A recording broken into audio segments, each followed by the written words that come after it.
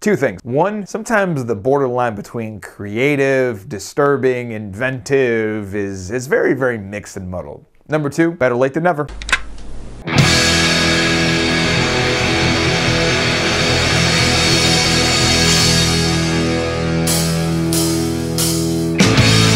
What's going on, everybody? Mark Conway with your MHN Horror Fact of the Day. I am so sorry that I've been delayed. We've been dealing with a lot of technical issues over the last 24 hours, but I'm so happy I could still get you your fact of the day.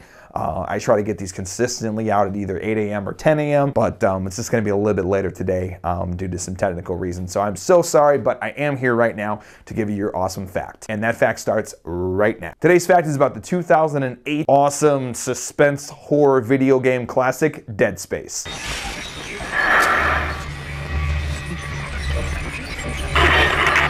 I know I'm testing your memory, but if you remember in the loading screen where you do the new game, save game, whatever the case may be, there's a really weird image in the background. Oftentimes it's really hard to see, you're wondering what the hell it is. Funny enough, I know what it is. It is actually a goat that is slowly decomposing, and the creators of Dead Space thought it would be real interesting and weird to put a decomposing goat into the loading screen. Remember that whole borderline where I said that weirdness and artistic and crazy and all that stuff kinds of mixed together? This is the cocktail you get, a decomposing goat.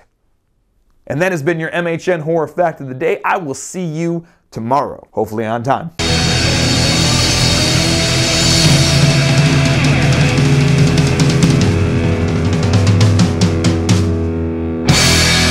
And also want to give a big shout out to Wes and Matt.